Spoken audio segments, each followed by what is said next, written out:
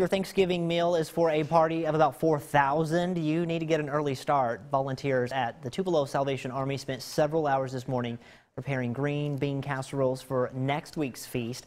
The casseroles will be frozen until next week, when hundreds of volunteers will help prepare lunch for the annual outreach at the Carnation Street Community Center.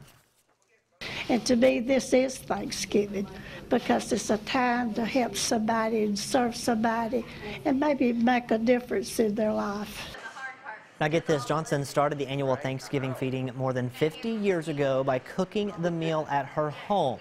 If you'd like to volunteer Thanksgiving morning, just show up there at the Tupelo Salvation Army. The feeding begins at 10:30.